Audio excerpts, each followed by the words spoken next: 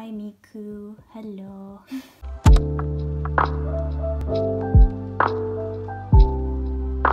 Hello! So, this isn't the content I usually make. For those new here, I'm actually an art channel, or at least I'd like to think I am. Basically, I draw things, but today I'm not drawing, but I'm showing my manga collection. And at first sight, yes, that may be unrelated, but my art is actually very inspired by manga, so in a way, it is very much so appropriate for this channel, and totally not me not having any art to show this week, so I'm improvising. Anyways, if you want more info about my manga collection, there's more stuff I say at the end of this video, but yes, I just wanted to start without blubbering on for too long. So yeah, let's get to the tour! Welcome to the first area where I will be doing my manga collection tour, also known as my student accommodation room in the good old UK. So, the first series I will be talking about is Barakamon. It's one of my favorite manga ever, and it was technically the first manga I started collecting. I actually got it from my dad when I was a lot younger, and I didn't really understand the themes of the manga, but I picked it up later and decided to finish it. So there's all volumes of that. Then I have a few early volumes of The Promised Neverland, because I actually prefer the earlier ones. The later arcs are not my favorite. I have the rest of the manga back at home. And then I have Jujutsu Kaisen Zero. I haven't actually collected the actual series, I just have this one shot. I have the third and fourth volume of Another. Then I have the first volume of this thing called En attendant lundi in French. I'm pretty sure it has an English name, or it doesn't. Maybe it doesn't have an English version actually. Let me look up what it is called in Japanese. So apparently the original title is Detsu Yobi no Tomodachi, and it has 2 volumes, so it's a 2-shot. So I'm kind of waiting for the French translation to get both volumes out, and when I will get my hands on those, I will read it. Then I have, I'm pretty sure, the last volume of Platinum End. I have the other ones at home. I don't even know if I read it or not.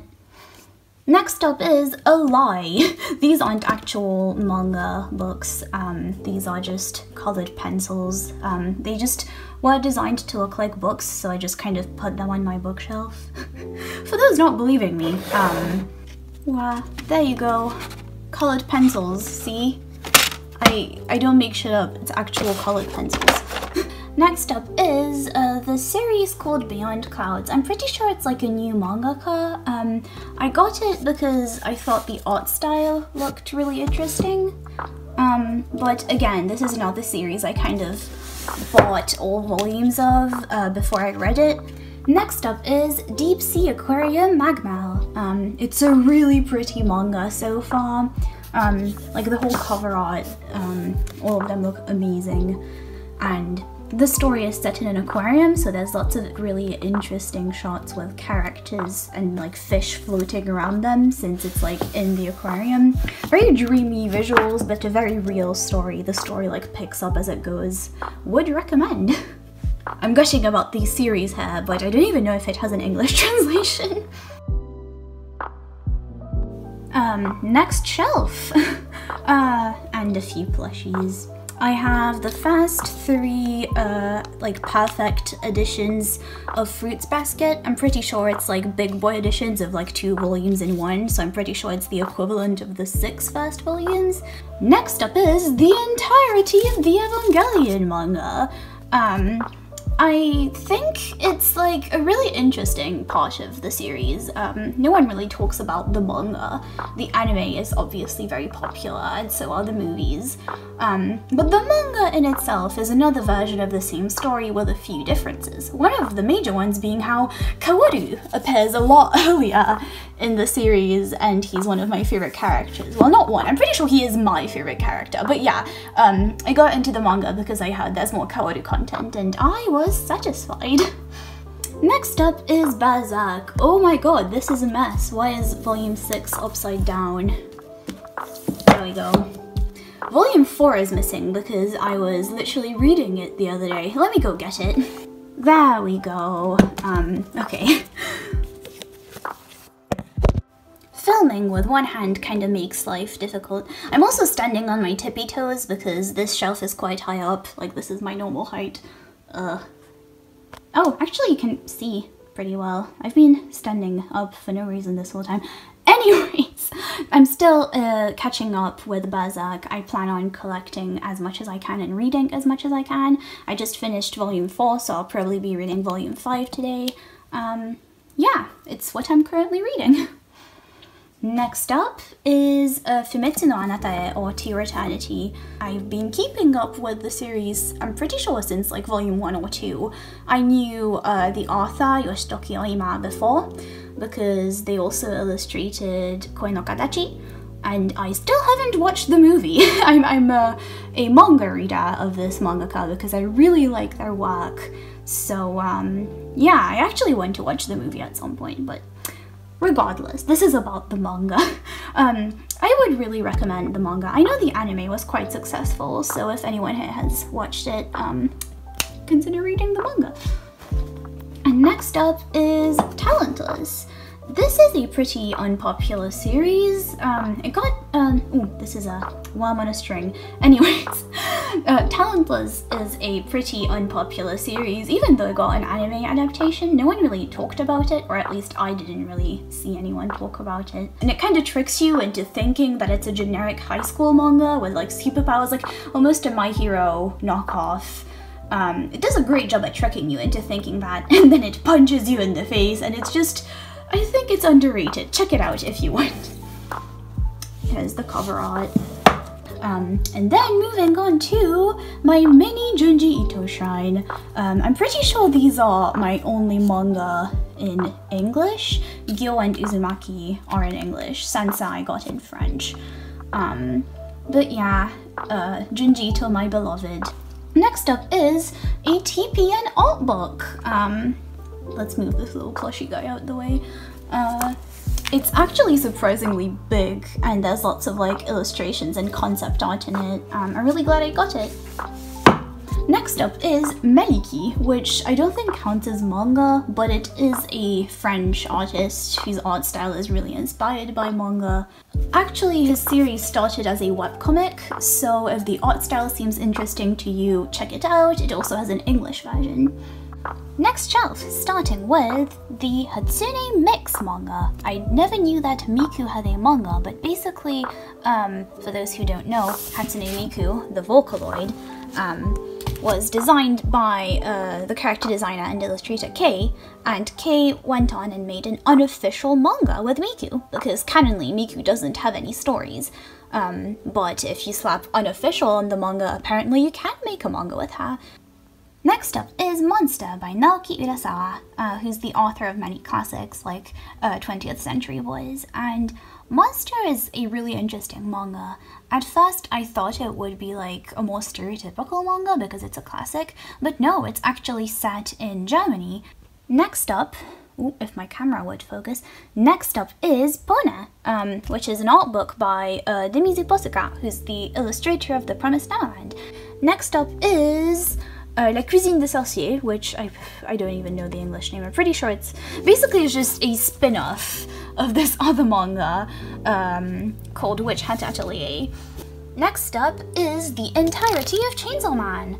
I actually bulk bought this manga when I went to France recently, and just Chainsaw Man, I just think I need to talk about it. It's very popular these days. MAPPA is making an anime adaptation soon. But yeah, here's the cover art. The story was really nice. I don't even know if I will watch the anime because as much as I like MAPPA, the manga frickin' slapped. Anyways, moving on is My Brother, This Otaku, or Mon Frère cet Otaku in French. It's a very fun little one-shot, surprisingly wholesome. I'm pretty sure it doesn't have an English version. Moving on, this is the last few volumes that came out of Isabella Bad. I'm pretty sure I have most of the other volumes back at home, but it's a historical manga about a British woman who explores the world, and specifically Japan in this manga. It's really nice because it's historically accurate, so it kind of feels like edutainment. I'm like, wow, learning about historical Japan, but also having fun. The art style is really nice too. Ooh, it's falling apart already. But yeah, I'm pretty sure this is this author's first ever original series, so good for them. Next up is Terrarium. I remember picking it up because I really liked the art style, and it is very pretty.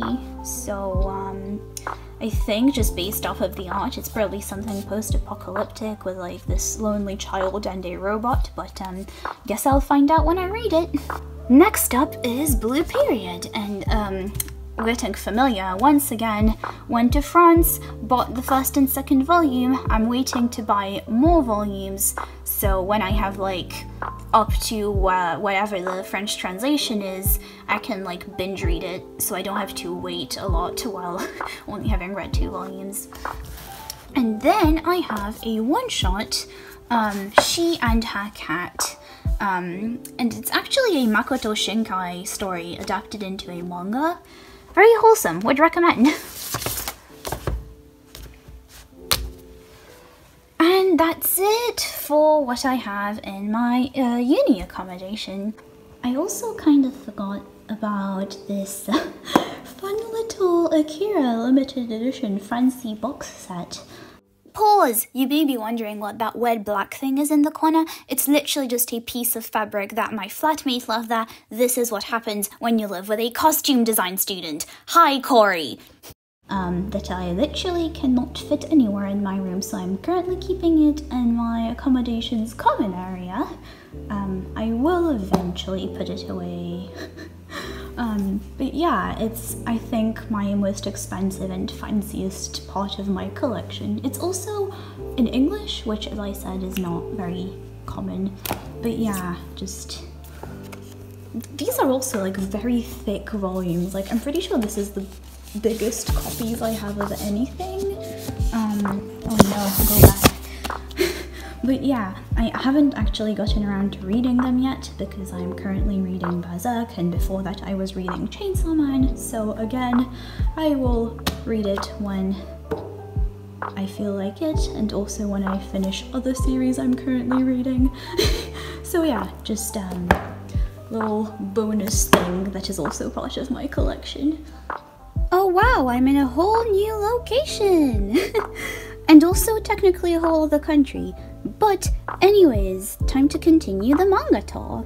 So, starting with the first 5 volumes of Isabella Bad. I've already talked about it in the UK, but here's the other part of my collection.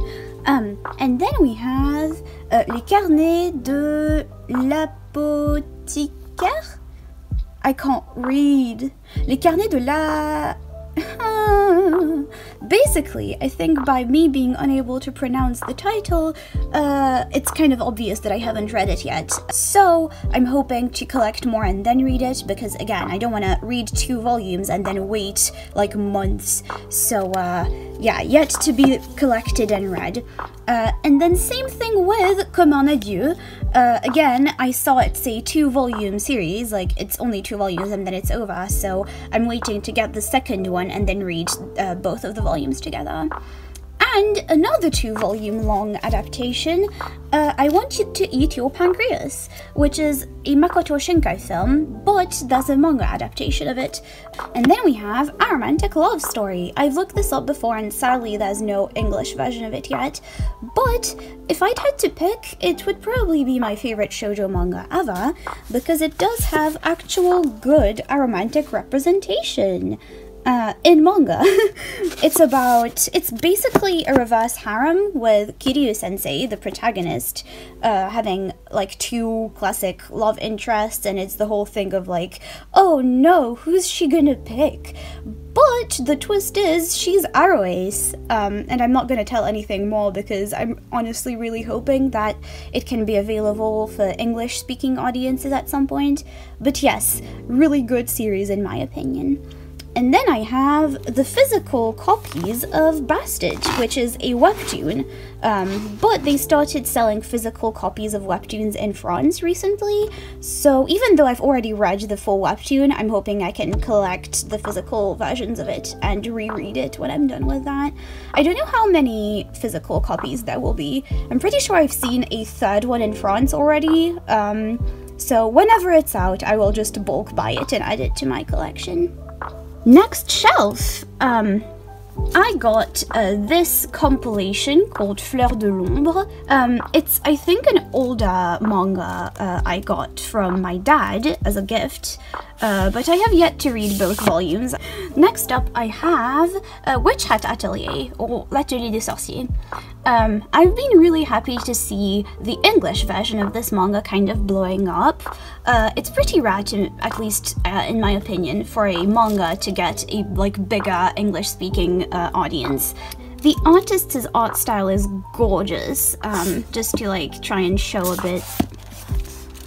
They barely use any screen tone, and most of what they draw is line work based. It's really detailed, and just honestly I need to study their art style more and improve my inking. So yeah, if you want a really nice fantasy series, then I'd really recommend Witch Hat Atelier. Next up is Platinum End. I have the 14th volume missing because it's in the UK. I think I may have brought it with me actually. Anyways, I have the full series, and now I remembered I did indeed read all of it, and it's a series by the same illustrator and author of Death Note, so no pressure, but there's been big expectations on this. And to be honest, the only reason why I read the whole thing is because I'm a massive sim for the art style. Takeshi Obata, my beloved. But, sadly, the story was not Death Note level to me. It was kind of silly. It's basically a big battle royale, kind of Midai Nikki style. And, the final shelf of this area. Starting with the first 7, not first 7, it's only 7, but the full Koe no Katachi, or a Silent Voice series. It's set in school, and it talks about bullying and disabilities, which I don't think lots of manga or anime have disability as a theme, so really nice to see that, a bit of representation here. Next up is Carol and Tuesday. Originally it was a Netflix anime series that got adapted into a manga. You don't really see that. It's usually manga that gets adapted into anime, so it was nice to see it the other way around. Next up is the first, actually no, volume 2 and 3 of Monster. Wow, this series is kind of scattered across everywhere. I'm pretty sure volume 1 is at my dad's, and volumes 4, 5, 6, and 7 are in the UK. But yeah, I've already talked about it in another location. So yeah, that was it for this part of my collection. And welcome to our final and third location, also known as my dad's place. Starting with Oyasumi Pum Pum. I had a lot of knowledge on this manga before I started reading it. I usually like going blind into things, so honestly I was expecting it to be something different.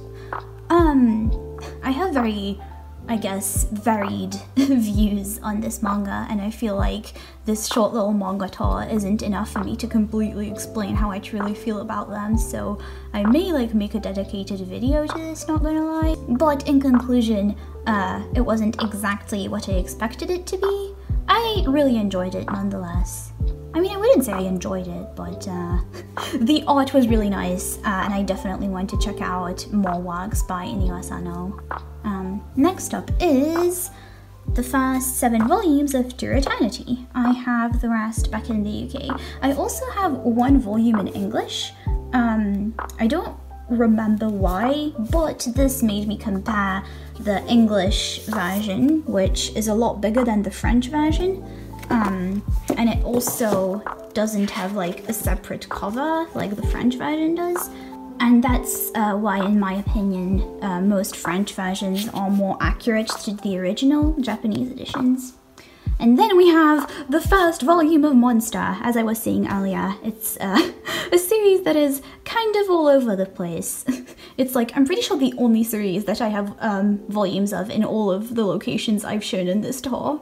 And next shelf, the entirety of Assassination Classroom. I'm pretty sure this is my longest full series collection yet, with 21 volumes in total. I'm hoping I can top that record with Berserk, even though I'm pretty far from getting all volumes. I want to have all of them at some point. But yeah, it was, I think, one of the first series I fully read, so it's like one of the OGs that got me into manga collecting. Very fun series. Next up is Penguin Highway. This is another manga adaptation that was a movie first and then got adapted into manga. Next up is another, wow, the third and fourth volume got teleported in here from the UK, ooh. Next up is Jujutsu Kaisen. Remember when in the UK I said how I only had volume 0 and volume 1? Well, meanwhile, I also got volume 2 and volume 3. So yeah, I guess I started collecting Jujutsu Kaisen 2 now. I'm not sure if the manga is fully out yet, or how many volumes are out at all. I look into it, and I'm definitely hyped for collecting this series. Next up is two series by Jiro Taniguchi, and he is known for being like one of a different target audiences. That didn't make grammatical sense. He's an author who, in French libraries at least, has a different target audience than most manga. Most manga are targeted towards young adults and teens, but this is more targeted towards adults, and that's why it's also a different format. But it's still a very interesting read, and the artist's style is a lot more realistic than your typical manga style. Like, there we go, here's a panel in the back.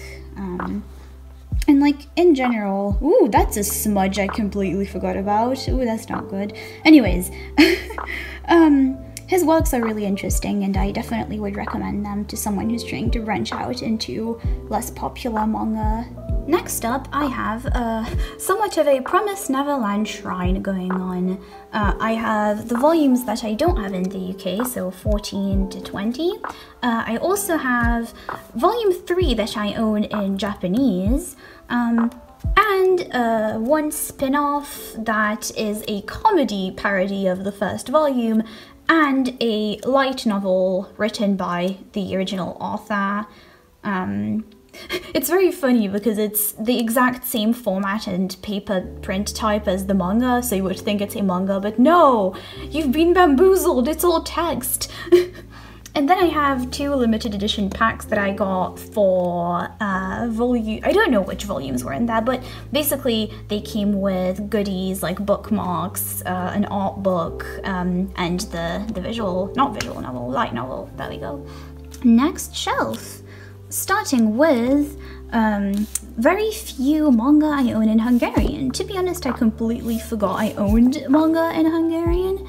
And this is volume 12 of Vampire Knight that I never read because I didn't want to stop by reading the 12th volume of a series. So, RIP, guess I'll never read that. Next up is a, what are these called?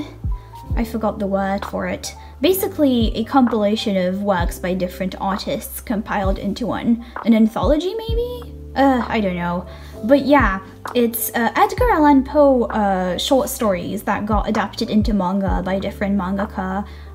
It was really cool seeing different styles, and also I read it around the time that we were studying Edgar Allan Poe in school, so great timing. Next up are the first 2 volumes of Black Butler. I remember watching the anime like ages ago, and I stopped collecting after volume 1 and 2. I've heard the manga picks up and is more interesting than the anime, so one day I may keep my collection going. Then we have Kami-sama. I'm pretty sure this is a one-shot. No, it says 1. Wait, if there's more, I low-key wanna keep collecting this because it was a very cute, dreamy series that I got from my grandma. And it was really nice. I barely remember because I read this ages ago, and it was a kodomo manga, like with a target audience towards kids. But to be honest, it was so well written and cute and enjoyable that I think anyone could enjoy this. And then we have the first normal volume of Fruits Basket. I started collecting it, like not even collecting it, I bought volume 1 ages ago, before even I watched the anime, and then I watched the anime and I was like, wait a minute, I actually want to collect the manga. And I found out that they had like a big boy edition of the manga in France, so that's how I got the first 3 volumes of that one that you saw earlier in another location. Next up is Chi une vie de chat. It was one of the first manga I read as a kid because it is marketed towards kids. It's like a slice of life about this cute little cat, and it's fully colored as well. Like, whoop. See, fully colored. I only have volumes 4, 6, 2, and 3 here, not in order, because I'm pretty sure I gave some of them to my sister, who's younger than me. But yeah, really cute manga, nice introduction to manga when you're a kid. And next up are the first volumes of Talentless. I already spoke about this series back in the UK, but yeah, here's the first volumes. Next up is Flying Witch, a slice of life series that was really cute and wholesome. I really enjoyed volume 1. Next up is volume 1 of March Comes In Like a Lion.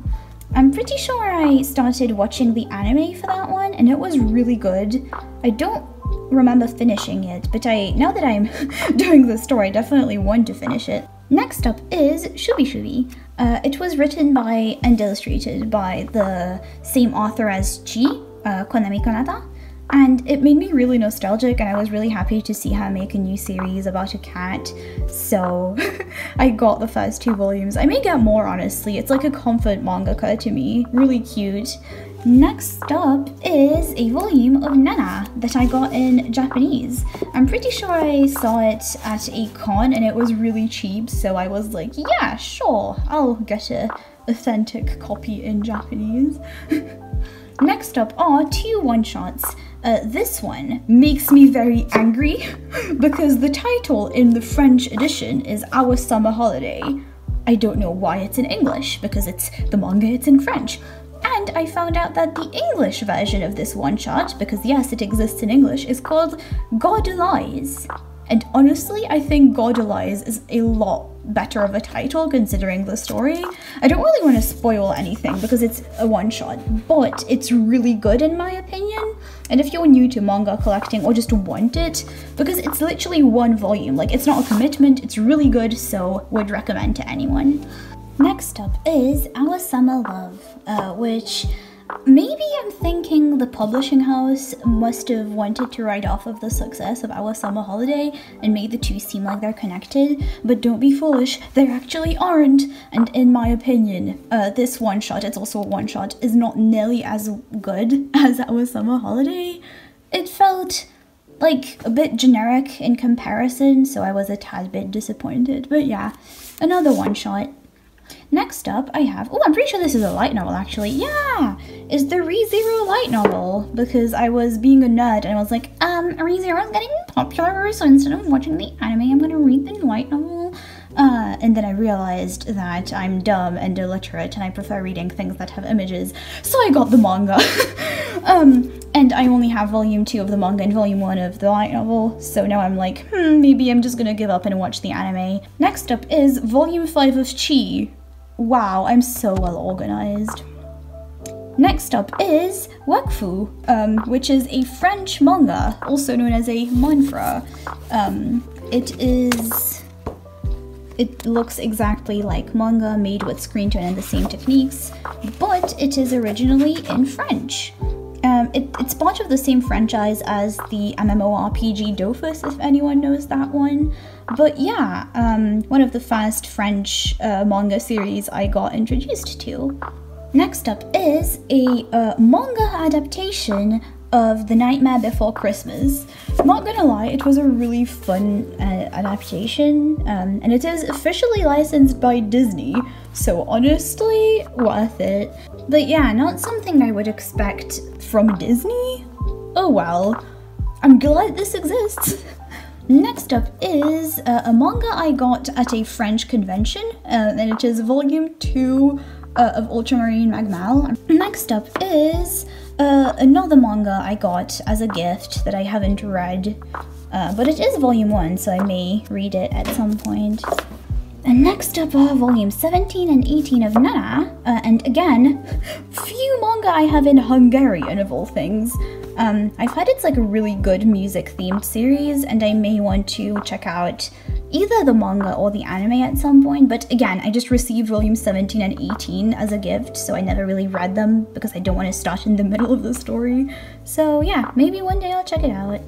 Next up is Les Fleurs du Mal, which is actually inspired by a French author, Baudelaire. The Japanese version is called Aku no Hana, if that rings a bell to anyone. And I've heard there's also an anime adaptation of it that was really good, but I've only read the manga. Yeah, the art style is really good, and in general it does have the same vibes as the poetry collection that inspired it. And I read it while we were studying the original poetry collection by Baudelaire in school, so appropriate timing. Here's the cover of the first volume. And next up is a classic, Death Note! I own all volumes and the bonus one-shot that came out. The one that everyone was laughing about because it had Trump in it, so that was a fun one. And then I even have, ooh, this is very dusty, but yeah, I even have the 2 spin-off light novels, and I found out lately that this one is written by the author of Monogatari, like the Monogatari series, that I plan on checking out eventually because they are a classic for a reason probably, but I haven't started collecting them yet. Next up are the first 2 volumes of Mob Psycho 100. I watched the anime before starting to collect the manga. Next up are the 2 first volumes of Erased. And at last but not least, I have a frickin' magazine that a French publishing company gave away for free, and it has like a bunch of free chapters from, oh no, I hope you can't hear my cat scratching on my door in the background. Anyways, I'm gonna wrap this up really quickly. Free magazine from French publishing company, cool, yay. Oh no, we've been interrupted by a cat. Hello. Hello. Cat interlude. Aww.